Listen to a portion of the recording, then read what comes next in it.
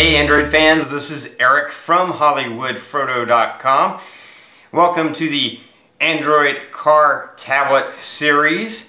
And this is step number one. Because if you want to turn an Android tablet into the ultimate car infotainment system, the first thing you have to do is buy a tablet and decide which tablet to buy. This is the tablet that I have, that I'm using right now as my car infotainment system. It's the Asus Memo Pad 176. It's just one of many options. But let's talk about what's important when you want to use a tablet as a car, Android Auto car infotainment type system. The number one thing you probably want to think about is size. Probably 7 to 8 inches is ideal. Now, if you want to go crazy and you want to get a tablet that's bigger than that, of course you can, but I'm going to tell you right now, if you do, it's going to look really kind of stupid in your car because it's just too big. This is a 7-inch tablet. It is plenty big enough. I would consider maybe going to an 8-inch tablet, but that would be the absolute tops size that I would use. Anything bigger than that, it would just be too big, too clunky. It starts to defeat the purpose. Because you want something that you can basically permanently leave in your car all the time, and you want it to look like it's part of your car, not like it's some strange odd thing that doesn't belong there.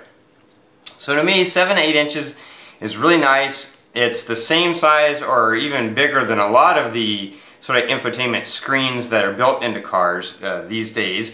Plenty big enough to be able to tap an app or something, or use it while you're driving, or while you're parked, or while you're at a red light, without having a fumble or accidentally hitting the wrong thing like you might do on your phone. 7 inches is plenty big enough. 7 to 8 inches max. That to me is the ideal size for the tablet. The other thing that I would recommend, you want to make sure you get a tablet that has at least Android KitKat 4.4. And why is that? That's because one of the best features of KitKat is OK Google. You can set it so that you can say OK Google regardless of where you are on your tablet, regardless of what app you're using, and it'll bring up the Google Now voice assistant / voice search. And that's awesome because if it's a car tablet, if you're going to be using it while you're driving, the ideal situation is to not have to touch anything, to be able to use it completely and totally by voice.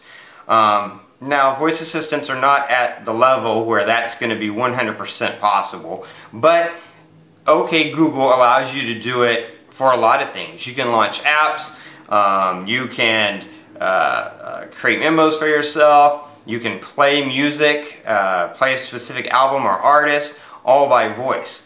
And with some plugins that we're going to talk about later on in this series, you can do even way more than that.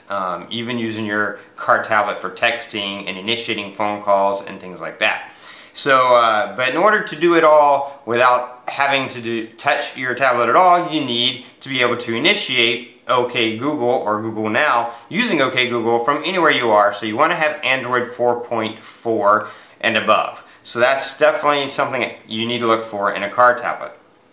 The next thing you want to look for is a minimum of 1 GB of RAM. And that's a minimum.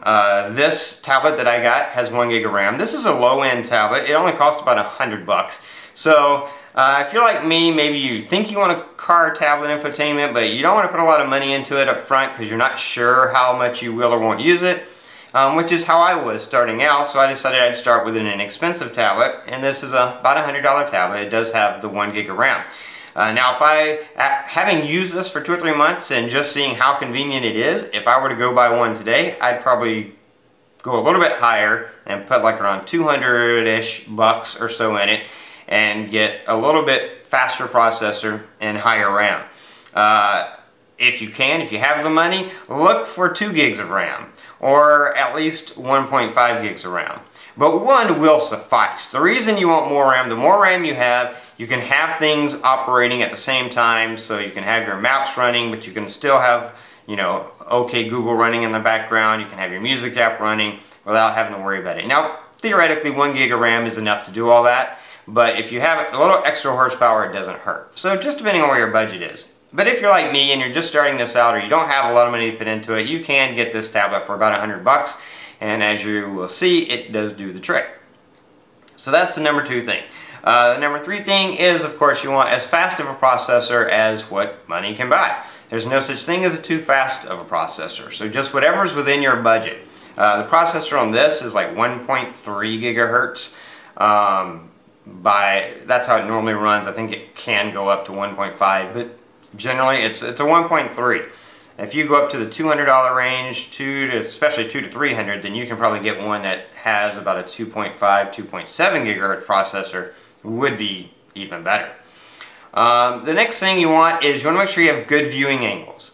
Because this is going to be in your car, of course you can position it so that it's facing more or less towards you, the driver. But even better if your passenger can also see it without any problem.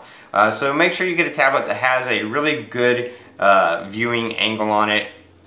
I would say you want a good high definition screen, but that's really a moot point these days, because pretty much, as long as you're buying a decent name brand tablet, it's going to have the high density, it's going to have a decent display.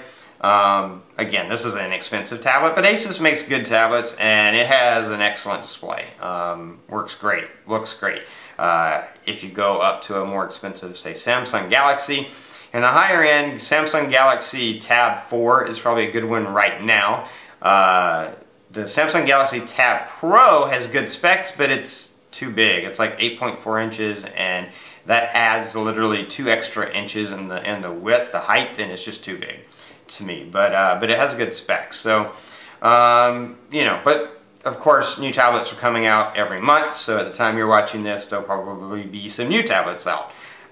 So you want to get the fastest processor that you can with good viewing angles. Also make sure it has a good battery. If you're like me, you're going to have this permanently attached to a power source in your car. So anytime you're driving somewhere and your car is turned on, it's going to be charging it. But when you turn off your car, you don't want to have to power down the tablet. You want to be able to leave the tablet on so that when you crank your car back up, it just is right there and ready for you. This tablet has excellent battery life for me. I can not be in my car for 24 hours and get in and crank it up, and it's, the battery changes like 5% at the most. And that's because I don't have a lot of stuff on it. I only put stuff on it that's specific to be used in the car, so I don't have a ton of stuff running. When I'm not using it, it's pretty much idle. So it's not doing anything, so it doesn't use power. And when it's on and the display is on, and obviously the display is one of the things that uses the most battery, it's getting a charge. So therefore it stays charged. But you want to make sure it has a good battery, that the battery doesn't go dead on you when it's just sitting there idle overnight. The next thing you might want to look at is if it has a light sensor, because you might want to put the display on auto so that in the day it's brighter and at night it's dimmer.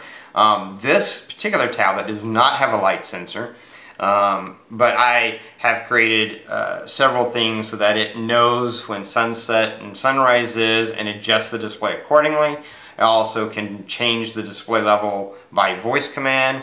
Or I can change the display level by simply tapping the screen. Those are things I've built into it that I'll show later on in this series. But if you buy one with a light sensor on it and put it on auto, you might not even have to worry about that. So that might be something to consider. Another thing you might want to think about is the camera quality. Not a big issue for me. I don't foresee myself using the camera really for anything. But there are some apps where you can have the camera running to see recording where you're going. Some people like to do that kind of stuff. If that is something you're going to be interested in doing, then you might want to consider the camera quality for that.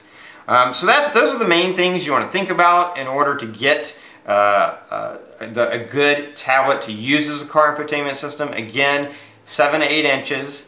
Size is probably one of the most important things. Android KitKat 4.4 or above. Don't get anything under 4.4 because you want to be able to use those voice commands from anywhere. And a minimum of 1 gigabyte of RAM. More if you can afford it and find it in a good quality tablet and as good of a processor as you can get, as well as great viewing angles and a good battery. Those are the most important things. So find a tablet that fits that bill and then come back and we'll start talking about what you need to do to turn that tablet into the perfect car infotainment system.